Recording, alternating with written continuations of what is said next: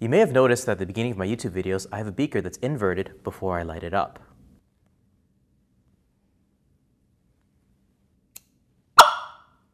But the question is, why do I light it up inverted? Why don't I light it up right side up?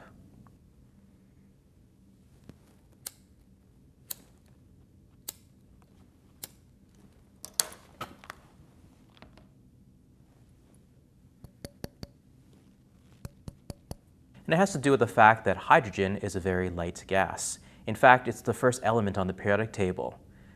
So if you were to compare hydrogen with all the other gases out there, such as nitrogen, oxygen, carbon dioxide, and argon gas, well, it is the lightest of them all, and as a result, all the heavier gases will push down on it, and it's forced to go up.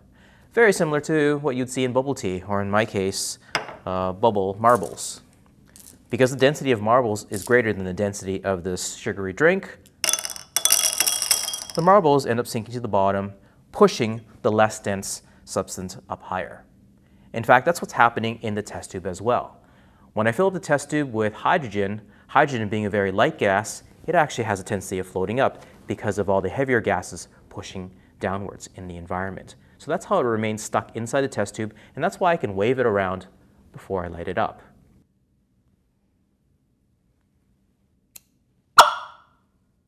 In grade school, you may have performed this very exciting demo where you have vinegar and you pour baking soda into the vinegar, and you watch and observe as a gas is being created. And in high school, you've learned that this gas that we're creating right now is carbon dioxide. Now, carbon dioxide is actually a gas that's more dense than regular atmospheric air. In other words, all that carbon dioxide is actually staying inside the cup right now. So I can actually pour this invisible carbon dioxide into a separate beaker and fill it up with carbon dioxide.